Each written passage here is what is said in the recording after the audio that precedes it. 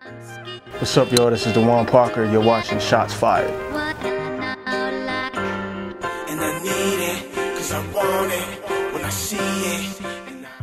We'll see, man. Right now, so here's the thing that a lot of people don't know is that, like, at one point a couple of years ago, and I'm only saying this because Marsha Ambrosius revealed more that the album he's working on is not called Detox. He scrapped Detox a couple years ago and came up with another title. I won't say what the title is because I haven't seen that online or anything yet. But he was like, we're going to call it this, and we're going to put it out this way and this way and this way.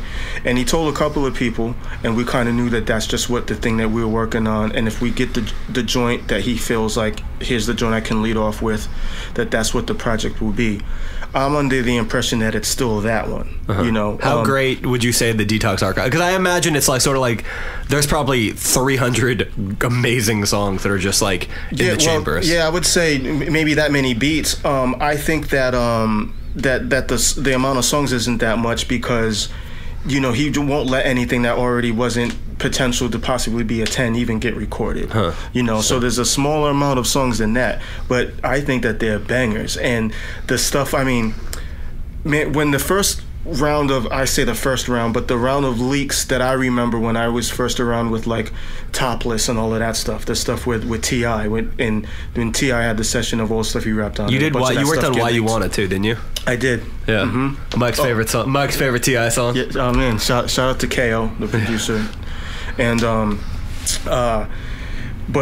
when that first range of stuff came out, there's some stuff in the vault that was created then from, you know, Khalil, from myself, and different people around that's just like, man, I wish people could have heard that. Yeah. And there's some versions of songs that were originally Detox versions. You know, Get You Some was originally a potential beat for Doc.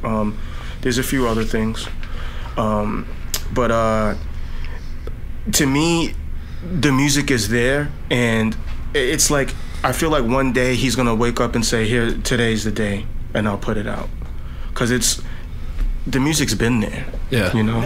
Since a young boy running from the cop cars on the block, ducking when the shots firing, and shorty feel the vibe. She wanna roll with the boy, she down to